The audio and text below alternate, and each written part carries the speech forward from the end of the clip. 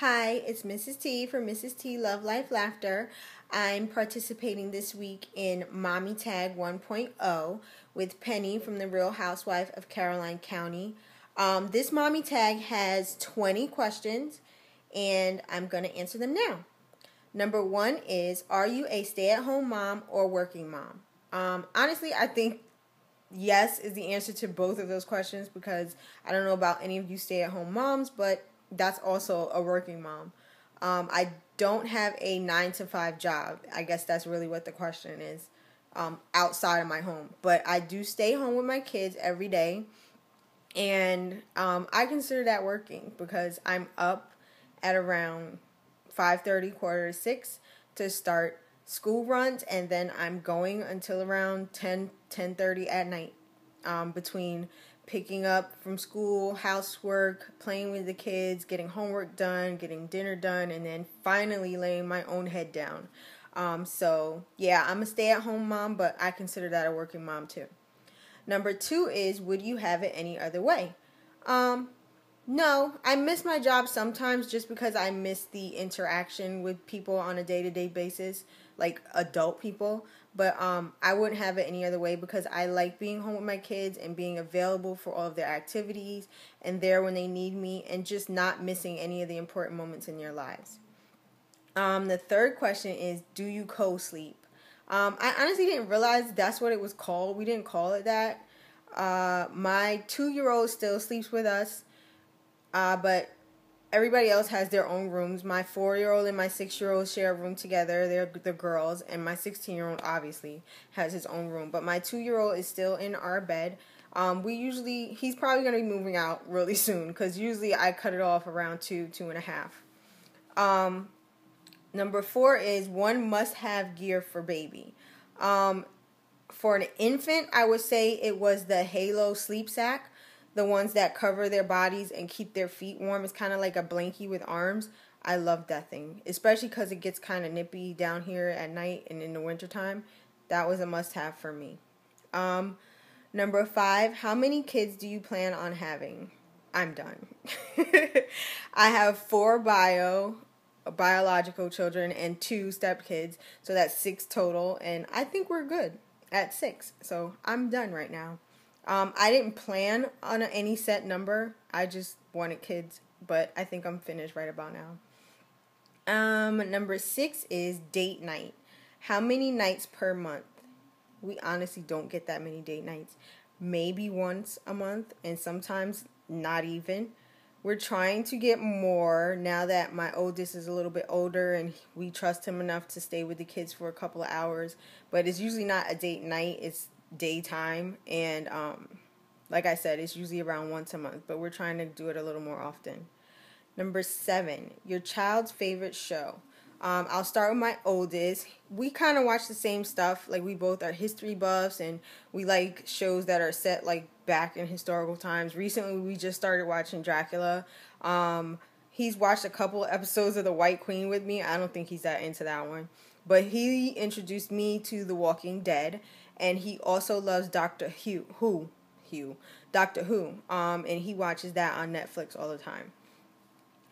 As far as my 6-year-old, she loves Doc McStuffins and Shake It Up Chicago and anything that has music involved in it, she's watching it. But I only let her watch Disney Channel and maybe Nick Jr., so those are her 2 channels, and she loves pretty much anything on them. My 4-year-old, she's more of a Sophia the First princessy type girl, so she loves those shows. And my 2-year-old, he's really into Daniel Tiger, that new show, which I think is really cool because I remember Mr. Rogers' Neighborhood when Daniel Tiger was just a puppet, and the fact that they made him a cartoon now I think is awesome. Name one thing you bought before you had your baby and never ended up using.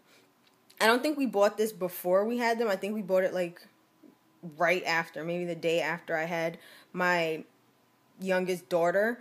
We bought one of those double strollers where it's a stroller in the front and the back. That thing was a waste of money because it's ginormous. You can't maneuver it anywhere. If you finally get it out your car and into the store, it doesn't fit down any aisles. So that was a waste of money, and you live and you learn. We knew afterwards, and we were able to sell it to somebody else. But I will never get that again. Your child's favorite food is question number 9. My oldest, he eats just about anything. He's a little picky, like as in portions. He doesn't eat a lot, which is surprising being a teenage boy, but he eats often throughout the day. And I don't know what his favorite food would be. I know he loves chicken parm, so I would say chicken parm. My 6-year-old, my 6, my 4, and my 2-year-old are very big meat eaters. They love bacon and sausage. They just finished eating like a whole plate full of sausage and bacon. So I raise carnivores, definitely, and they really love meat. Number 10 is, how many cars does your family have? We have 2. My husband has a F-150, and I have an Infiniti QX. I think it's a 56, but it's a truck.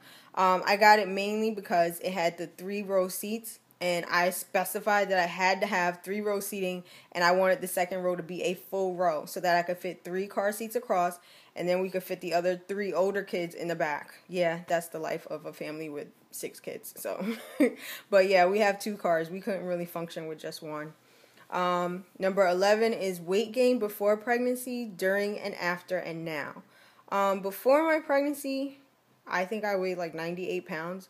I have a super high metabolism and I have a super big appetite, but I don't really put on the weight from it. So I was like 98, maybe 100. During pregnancy, I always gain a lot. Usually between 50 and 60 pounds. And then after pregnancy, I usually drop it pretty quick. The only time I haven't is with my youngest, my son, the 2-year-old, and that was because I found out I had like thyroid issues. But once we got that under control, the weight came off pretty cool and pretty fast. So I went pretty much back to pre-pregnancy weight, a little, maybe 10 pounds heavier, which I'm okay with because it looks okay and it's good for my height. Number 11, dream vacation with your kiddos. Definitely Disney World. I think I put this in my most recent Ask Away Friday post, which you can check out on my blog. My Ask Away Friday was with Mary from Secret Obsession. But she asked me my dream vacation with a family, I think. And it would definitely be Disney. We've been trying to get there. It's kind of hard and expensive with 6 kids and 2 parents, but we're pushing towards it. And hopefully by next summer, or, well, actually we're trying to go in the off season, but hopefully 2014 will be the year. Dream vacation without the kiddos. We want to go back to Hawaii just as a couple to relax and chill and experience, like, you know, the spas and the different hotels and the beach without the kiddies. So I would say to go back to Hawaii or even to Puerto Rico or something like that. I think that would be really fun and nice and relaxing and even a little bit more romantic. Look, I can't even talk. I'm so excited about that. It might happen. Number 14, how has your life changed since your baby has been born? Well, I would have to say babies, since my youngest were kind of born back to back, 2, 4, and 6. It's changed in that I'm a lot busier. One, I stopped working outside my home, so I'm home a lot. And I lost a lot of the quality time like that me and my hubby had prior to the younger kids. Because with the older ones, we were able to actually get some romantic nights and date nights and stuff. It's a little bit harder now. So I would say that's how it's changed. 15, finish the sentence. It makes my heart melt to see. It makes my heart melt to see my kitties when they're getting along and they're hugging each other and smiling. And when my youngest gives his sister a kiss and says, I love you, I just adore that. And I think it's the sweetest thing ever. Number 16, where do you shop for your kids? It depends on what I'm shopping for. If it's for like an event or something fancy for church, I usually go to Gymboree or Children's Place. If it's just everyday stuff, it's Target or Walmart. No big major shopping secrets there. Number 17, favorite makeup and skincare products. I don't do makeup. I've said that in prior vlogs, but I have recently started using the Olay. I'm trying to look over to get the name of it, but it's the refresher ones, the ones for like if you're not ready for aging products, but you're too far past like acne products, and I really like that. So that's my care products. But as far as makeup, I don't do makeup. Number 18, Huggies or Pampers. I've used both, but I prefer Huggies because Pampers tends to, when they get, like if they pee a lot, you get those little jelly crystal-y things in them and they start leaking out the pamper, and I don't really like those. So I usually go for Huggies. 19, have you always wanted kids? Yes, I did. I didn't think I was going to have as many as I did. And I definitely didn't think I would end up being a stay-at-home mom, but I don't regret any of it. And I always wanted kids. Number 20. Woohoo, we made it. The best part about being a mom. The best part about being a mom for me is the joy and the laughter they bring me every day.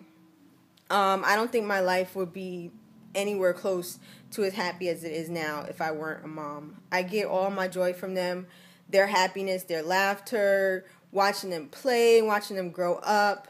Even when I'm down or if I'm having an off day, one of them running up to me and just giving me a random hug or a random kiss can make the whole thing worth it. So I think that'd be the best thing for me. So those were my 20 questions for Mommy Tag 1.0. Do not forget to stop by Real Housewife of Caroline County and check out the other moms who have linked up for this Mommy Tag. And while you're on YouTube, check out my other vlogs. All right? Hope you have a great day. Love you. Talk to you later. This is Mrs. T. Bye.